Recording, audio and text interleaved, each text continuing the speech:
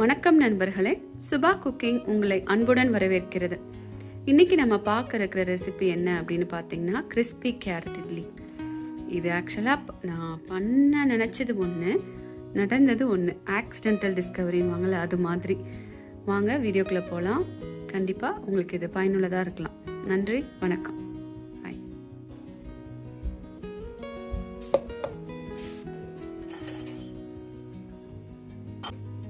இதில் வந்து கொஞ்சமாக பேபி கேரட்டும் ஒரு தக்காளியும் போட்டு நல்லா அரைச்சி எடுத்துக்கலாம். அரைச்சாச்சு. உங்கள்கிட்ட வீட்டில் இருக்கிற மிஞ்சின இல்லைன்னா இதுக்குன்னே எடுத்து வச்சுக்கோங்க.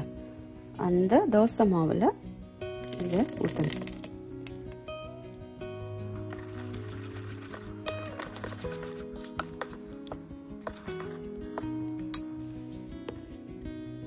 அது கூடவே கொஞ்சமாக திணை மாவு நான் சேர்க்குறேன்.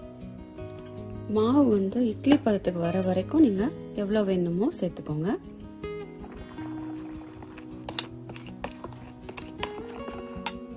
கொஞ்சமாக உப்பு சேர்த்துக்கலாம்.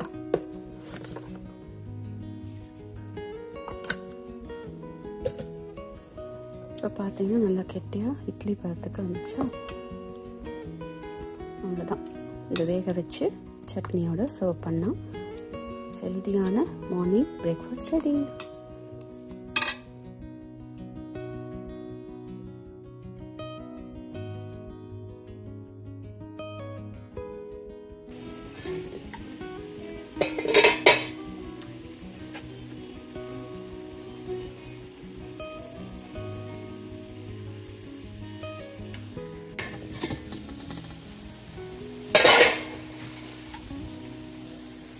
ஸோ இதை நான் எடுத்துகிட்டு நான் உங்களுக்கு காமிக்கிறேன். என்னால் ரெக்கார்ட் பண்ணிட்டே எடுக்க முடியாது. ஸோ எடுத்துகிட்டு உங்களுக்கு காமிக்கிறேன். இதை நான் கொஞ்சம் நேரம் ஆற வச்சுருக்கேன். இந்த மாதிரி கொஞ்சமாக கட் பண்ணி எடுத்துக்கோங்க. இதில் கொஞ்சம் ஈரப்பதம் அதிகமாக இருக்குது. இது நம்மளை இட்லி மாவை விட நம்ம அந்த திணை மாவு சேர்த்தோம்ல, அதுதான் அதிகமாக இருக்கிறதுனால இந்த மாதிரி இருக்கும். பட் வெந்திருக்கு, நல்லா டேஸ்ட்லாம் நல்லா தான் இருக்குது. ஸோ நான் எனக்கு ஒரு ஐடியா தோணுச்சு. இதை வந்து நம்ம ஒரு பால் மாதிரி ஏன் உருட்டக்கூடாது, உருட்டி ஏர் ஃப்ரையரில் நான் அதை பண்ண போகிறேன்.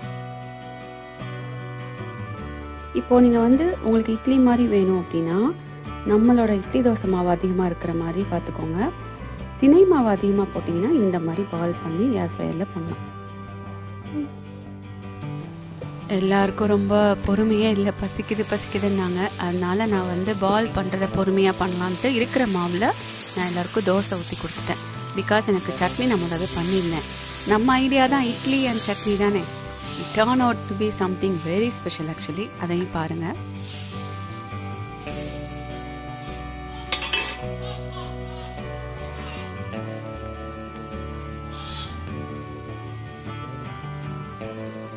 வெங்காயம் இதெல்லாம் ஒரு ஃப்ளேவருக்காக போடுறேன். வேணான்னா நீங்கள் ஸ்கிப் பண்ணிடலாம்.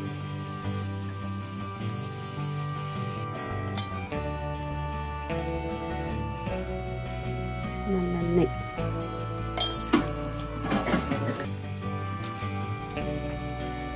ஸோ இந்த தோசை வந்து நான் வெங்காயம் போடாமல் போட்டது.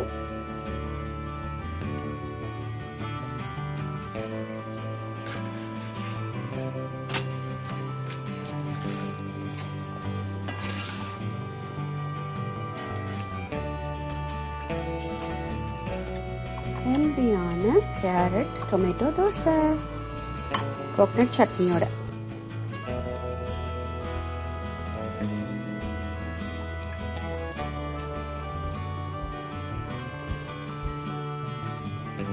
இந்த மாதிரி பால் மாதிரி உருட்டி எடுத்துட்டேன்.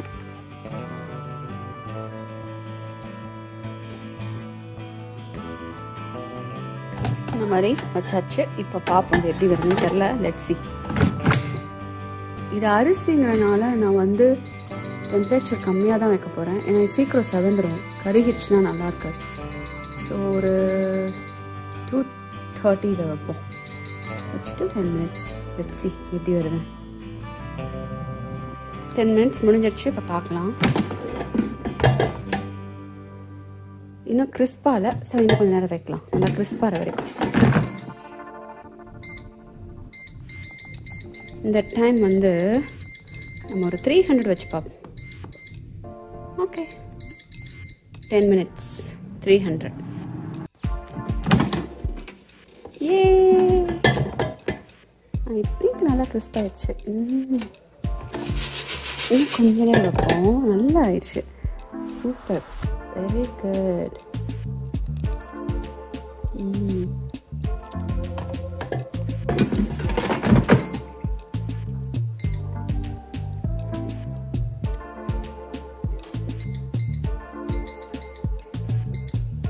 இந்த தடவை வந்து 370ல் 15 minutes.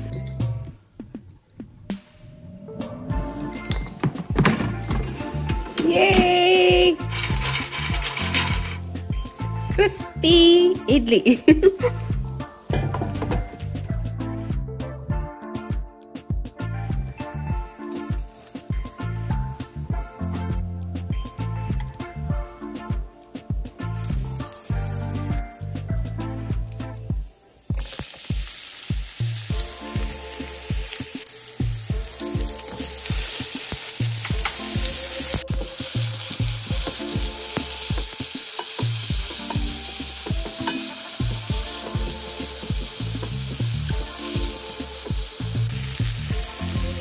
மல்லித்தூள் கொஞ்சம், மிளகாத்தூள் கொஞ்சம்.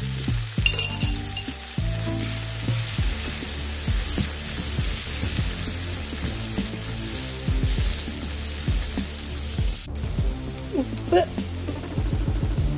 மஞ்சள்.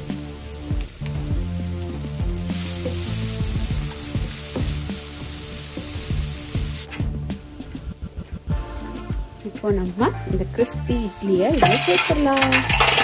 தேன் மாவு சேர்த்த கிறிஸ்பி கேரட் இட்லி.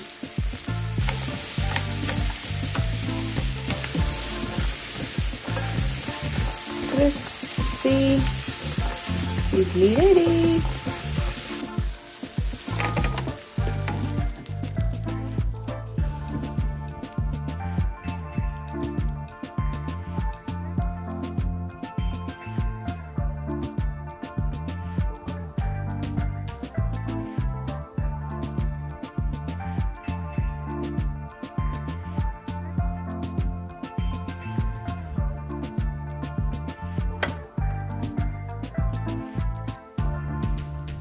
நல்லா சாஃப்டா இருக்கு, வெளியில கிறிஸ்பா இருக்கு.